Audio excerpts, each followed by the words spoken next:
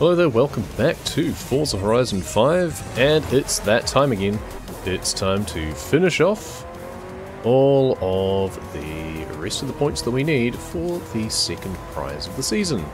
Starting off with an event lab race, last one of those that we've got to do, so this will be another 3 points once we finish this, if we can win, which we, well, we're pretty well positioned to do right now. Say... Oh, they've even boarded over the... Okay, it didn't turn very well there for some reason. They've boarded over the water traps. That's the bit that I'm usually worried about in these races.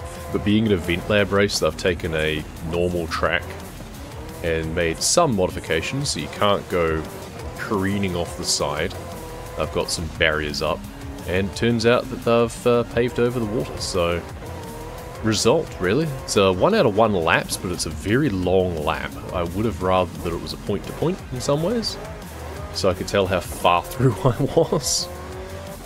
But failing that, would have been nice if it was more than 1 lap otherwise, because it's nice to learn a track and then get a chance to do better the second time through.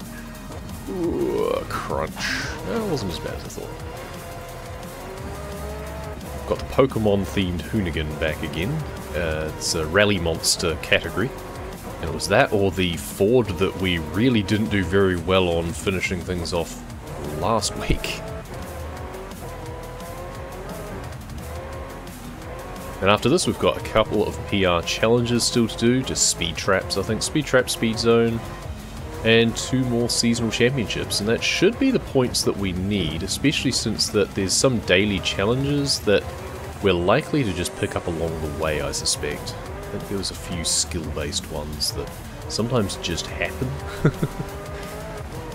I got one straight away from my daily wheel spin that I get from owning the castle, because one of the daily challenges was just redeem a wheel spin, and that's usually pretty easy to come by. Especially when that's sometimes the reward from doing one of the PR challenges, so we would have gotten that one way or another. What's with the pot plants? Randomly on the corner. Who knows? So we're on track to knock this season out without too much hassle. As easily as we knock out our skill combos to prevent us from actually banking anything. The multiplier in this car just immediately hits maximum, pretty much.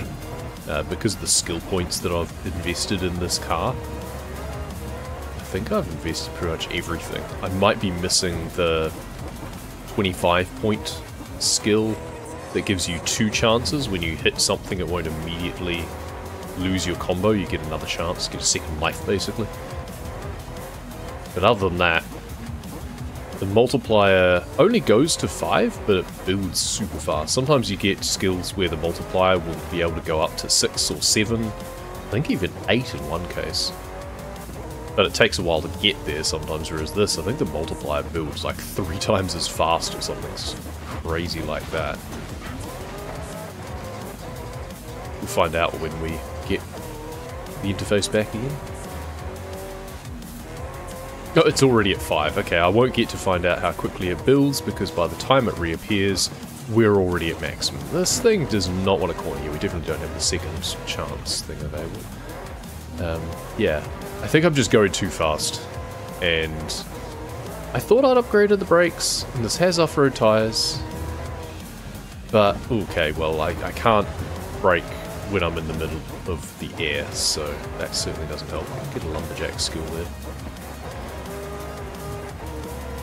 Oh, it didn't give me a lumberjack, that's weird. Oh, they love having the corners straight after jumps, and I don't. We're almost at the finish line now, so that's a very long lap. It's like 4 minutes, almost 5 minutes for a lap. Honestly, that's kind of cool. I like that. I do like this track that they've put together. Props to them for doing something a little bit different and extending it out. Next time do like 3 laps worth. On to the next championship, and we get to use our Supra again, the one that we have souped up for a previous series. So that's good, it means we've got something that's tuned, not going very fast off the line as always, but I'll rate my ability to get around these corners well, when I can get through, and work my way through the field over 3 laps. I also realised, starting this championship, that I think I've done things a little bit backwards or suboptimally for the season without realising. The prize for completing this championship is the very Nissan GTR that we need for the PR challenges. Whereas I already had one that at least qualified. I don't know if it's exactly the same one, but it qualified for it. And I souped it up and painted it and everything. And turns out I was going to win one anyway. But never mind. It does mean that after this championship we can move on and do those with that car again. And then we'll have one final championship to do, which I'm not sure what sort of car I need. Unfortunately, there's not much double ups in terms of car requirements, like the Rally Monster that we were just using. We weren't able to use for pretty much anything else. I much prefer it when a season does have more of a homogeneous theme to it, like turns out the GTR actually is. But it's also nice to have a bit of variety. It's a tricky balance, I get that.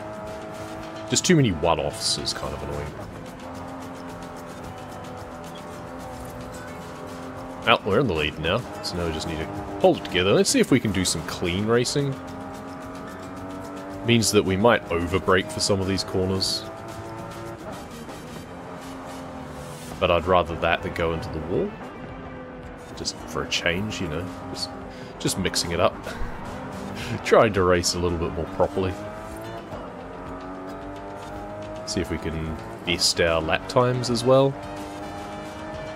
That's the thing, is you can set your own challenges for this. Like, if you prefer, you can set the AI difficulty way up. Just race against, like, unbeatable level AI all the time. If you like to have that sort of challenge. I personally really don't like all of the bumper cars that comes with having more difficult AI if they're right around you all the time. There's just so much combative racing. I much prefer to just be more in charge of my own destiny. It's like, if I make a mistake and fall behind, then that's on me. If I get blocked and am not able to overtake, or like sideswiped because I'm braking for a corner, then that's not as much fun. So I tend to have the AI tuned to the difficulty that I need to, highly skilled, in order to get all of the rewards for when doing these festival playlist events. And then it's just finding personal challenges like beating your lap times, doing clean races. It's always very satisfying. Best? Ooh, not quite best. Less than half a second off. And we're back on the Vulcan Sprint, doing the hill climb again. Wasn't it just last episode that we did this in the S2000, or was that last week? I can't remember. Either way, maybe we could have economised even further. Not sure whether or not the S2000 counts as an upgrade hero category car, which is what this required. I'm not sure what even constitutes an upgrade hero car. It's a very niche sort of category, it seems, and very subjective, I feel. If it's just cars that people like to mod, then I'm surprised that the GTR that I did use wasn't on the list. But it wasn't available for me to select for this one. I was really looking forward to using the car that I won to win. That's always fun. This is what I was just talking about in terms of the AI and just having that bumper car racing not being quite as fun. Because it just means that whoever is in the lead just gets to break out even further into the lead because everyone else is blocking them. It's not a great feeling, but we'll hunt them down now.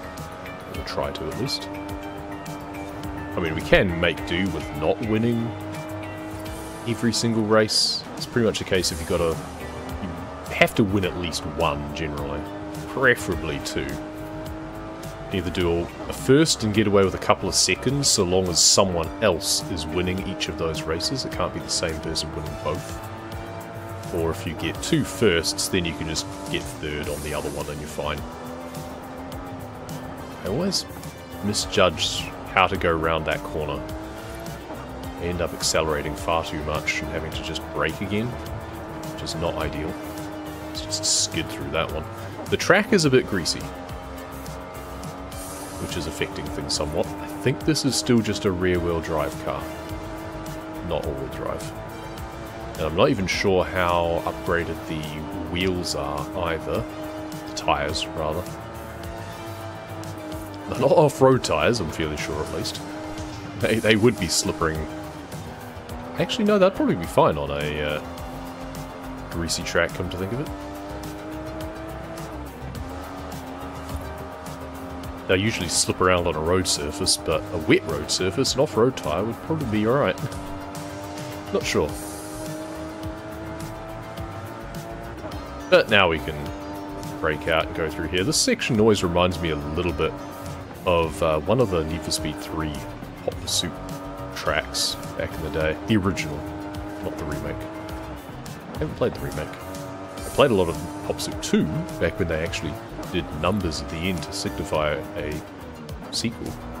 Not sure why they didn't do Hot Pursuit 3, probably because they knew that no one playing the rebooted Hot Pursuit had probably played the first one.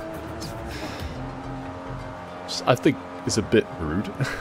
Some of us are still playing computer games, even though we're old now.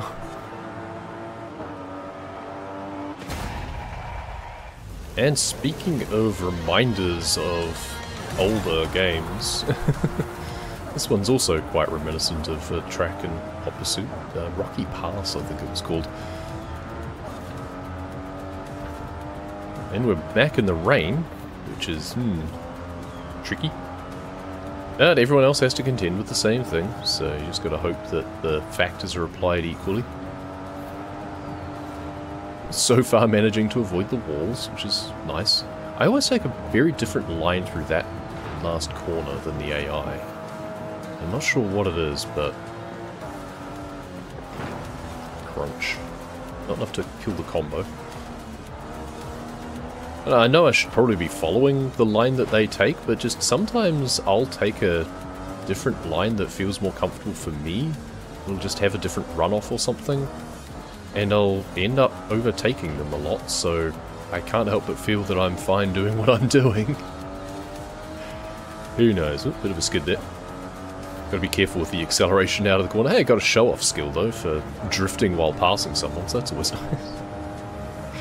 We're building up a huge combo. Have we kept this going the whole race so far? I think we have. It's bound to... there we go. I was going to say, it's 69. Nice.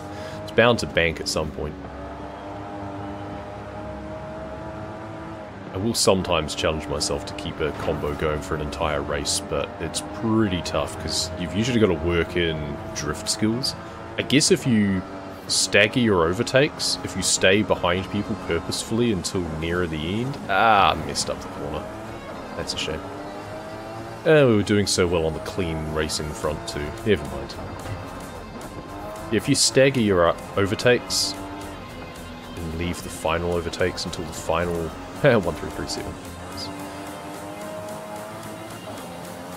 then you can make do of drafting skills and pass. You can even tactically like pass an opponent and then have them overtake you again so that you can rack up more drafting skills.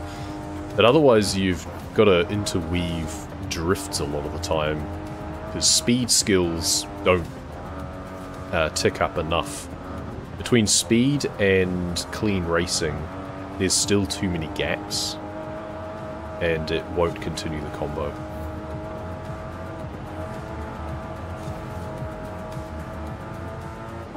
Especially since you're not ultimate speed. If you get up ultimate speed, then that renews quick enough that you can sustain an ultimate speed combo just by itself. But that doesn't happen in races.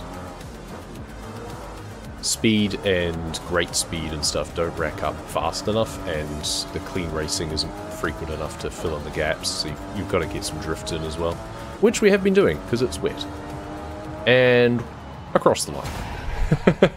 Because we can. Fun. And we're back in our GTR. Not the one we just won, but the one that we had already upgraded for the previous speed check. We'll turn around real quick and head up towards the speed zone. We've got to get over 195, 196 I think. So we'll see if we can take this corner well. Nope, not very well at all. Let's try and accelerate. Because we want to enter the speed zone with a decent amount of speed first, because we know we're going to scrub some off coming through the zone itself. Oh, that's right, I wasn't able to upgrade the tyres. Is that enough to cancel? No. Okay, now we've really got to accelerate out. We're probably going to be better off coming back from the other direction, possibly getting a run up just across the desert. Yep, we're going to have to do a lot better than that, 12k an hour more. Let's just go all the way over here and turn around and just do a big run up across the desert. We should probably do a run up on the road to start with, but then we've got real sharp corners straight afterwards, so I think we're just better off doing this. We're going to have a really sharp corner straight after that we enter the speed zone though, which is awkward. But we start off with a hiss and a roar. And now immediately have to brake hard so that we don't go careening off the road. But we've still got a pretty high speed going through here. We've just got to keep this average up. But then this corner is what really kills us. And now our average is not enough. No. Yes? Oh, was it only 194? Ah, okay, good. I thought it was 196 for some reason. Whew. Just. And sure enough, we get a super wheel spin from that. Let's see what we can get. 100k, 30k, 230k, not bad. So that would have given us a daily challenge if we hadn't already unlocked it. Now we need to get something like 270 k's an hour through the speed trap. So hopefully I tuned this thing up enough. Again, we weren't able to do tyres, but we've only got a small corner here. Okay, that's good, but then it's uphill. We're holding our speed though. Nice. Perfect. There's our speed traps done. Seasonal objective complete. Another wheel spin, another super wheel spin. Anything good? A checkered sundress. Stylish. Well, unfortunately we're not in our GTR for any longer. We're back in our classic BMW for a series of street races that take us to 3 different corners of the map, essentially. Which is fine. I don't mind seeing a bit more of the map. I would prefer generally that a championship is based within the same locale. It's always nice when the start of the next race is basically near the end of the previous one. And then you can just have different championships set in different parts of the map, so you still get a good cross-section throughout the season. But either way. Now we do have this BMW tuned up from an earlier season, I think from the Retro Wave series. Might have been. I think it's tuned more for speed than anything else. I was really hoping to push him into traffic there. So that means we actually have to do better on these corners than we are, which is concerning, given the fact that this guy in front of us especially seems to be fast and good at corners, which is a particularly unfair combination. We'll see how well we can do through these bends here. We've got this roundabout, which we want to brake reasonably well for. Miss the barrier, ideally, is the main thing there. Seems he didn't do too well through that latter half of that, so we caught up a little bit. Now, this is a D rating, I think. D or no, C rating. C rating, so it's the yellow. Which generally means that you can't upgrade your tyres. We've made some improvements to our steering and suspension, I suspect. But we won't have been able to make many power upgrades or tyre upgrades, so that's why we're sliding around quite a lot. We're trying to keep the power down. Traction control is doing a bit of overtime while we're in this car. traction control that probably would not have existed at the time I think we established, but never mind.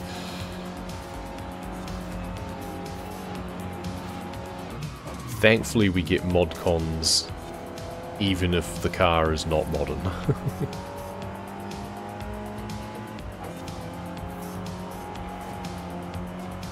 Let's try to hold it together through here. Got a really tight bend up ahead. Gonna have to go well through this corner, and then you basically just need to keep braking and then focus more about coming out of this one well, which I overturned a little bit there and ended up just pushing it into a bit of a drift, which you want to avoid generally. Much as the Need for Speed games might make you think otherwise, drifting is not the best way to go around a corner. Certainly not the fastest. It might be the most visually pleasing, but not usually the fastest.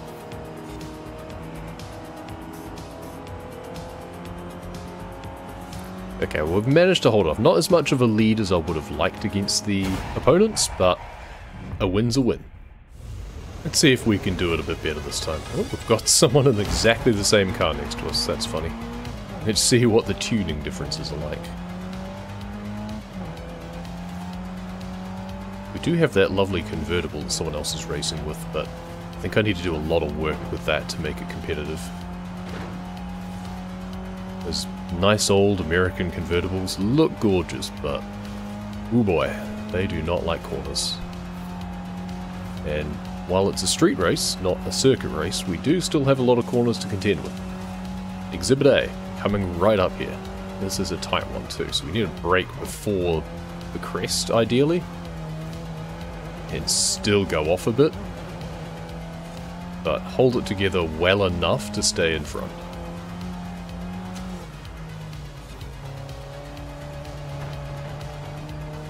I have stiffened suspension up a little bit more since the last race, and I checked the tyre pressures and they were a little bit lower than I would like for what's pretty dry conditions. I think I might have been racing this in the rain last or something, not sure. Or maybe a loose surface. Probably won't make much difference, quite frankly, but hey, I'll take anything that I can, just in case it helps with the grip. It's mostly the braking performance that I really need. Tightening the suspension will hopefully help a bit with the cornering. It was just a little bit too wallowy, just a little bit too much lean. I think the ride height's probably also far too high for just standard racing. I suspect that we might have been doing some dirt racing last time, but who knows. We've certainly opened up a bit more of a lead this time, so far, so long as we can hold it together through this corner section. Part of that is probably just becoming more used to the car again, because it has been a while. And obviously different tracks suit better cars, suit different cars better rather. And this one is definitely better at just the straight line speed, I think, rather than the corners. Another sharp bend up here. Let's try and brake through this. Probably brake too hard, as is often what I end up doing when I'm that far ahead, because I know that I can. But it's safer overall than going off into a farmer's field somewhere. That was pretty uneventful. All in all, that's 3 minutes that went by very quickly. Let's hope this one goes just as quickly, and just as well. So we'll start in the rocky part of the desert and work our way past the festival site and down to the coast. This dude is weaving around just trying to get past. Which, yep, I empathise with that. It's interesting that they seem to weave around a lot trying to pass, but then don't drive as defensively as you'd expect. They don't really block you until you get to a corner. Then they'll block everything.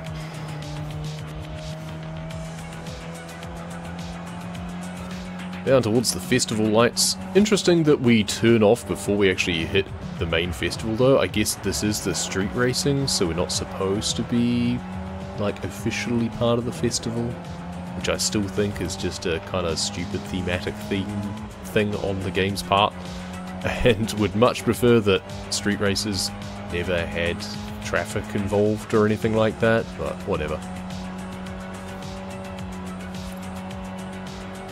Otherwise you'd really expect to just blast through the festival and down the runway or something.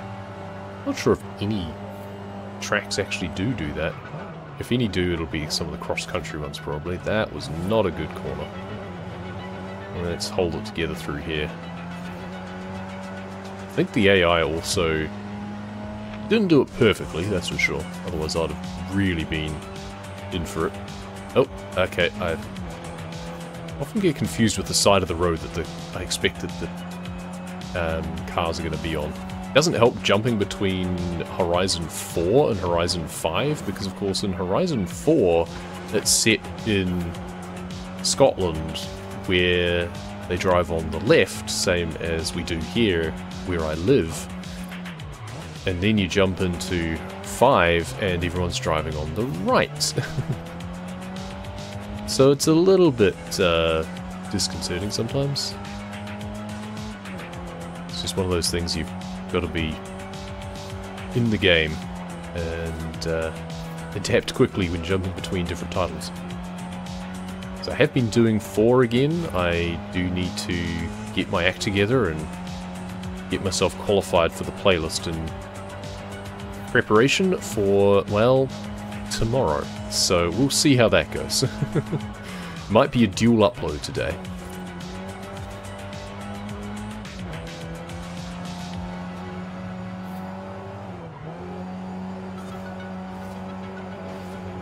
Not the best corner there, but not the worst. We're managing to hold off. So there's one guy. There's always one. It's just hanging on right on our tail. But this bit through here is usually pretty straightforward. We've got one tricky little corner section here where I am often liable to run wide, hit the rocks, and then slow down. So let's not do that this time. Perfect. That will be the championship done. Sure enough, that is the summer season, the wet season, done, and we get a Ferrari Dino. Hard to find. Fantastic. And we didn't have to do the Horizon Tour or the mini-games after all. I was expecting to have to do the rivals, but we picked up enough of the daily challenges, kinda accidentally, while doing other things, in order to avoid that. So we haven't had to do any multiplayer stuff either with the Eliminator. Looking forward to autumn. We have a VW SP2 and an Emory 356. So is that a custom tuned Porsche perhaps? That sounds pretty nice. Own and drive the CC8S. Oof, with only 6 ever built. Well, how are we expected to own one then? But never mind. In an ultimate burnout skill at the coffee shop. Okay, so we're going to have to interact. Well, not have to. We're going to be able to interact with it if we really want to. But only one of the daily challenges. I feel that for a themed series, they should really have more of the daily challenges themed around that particular thing, or have more things that are actually in the seasonal championships, or PR challenges perhaps, or photo challenges. Why are we not taking a photo there, for example? Either way, that's it for this episode. Thank you very much for watching, and we'll see you next time.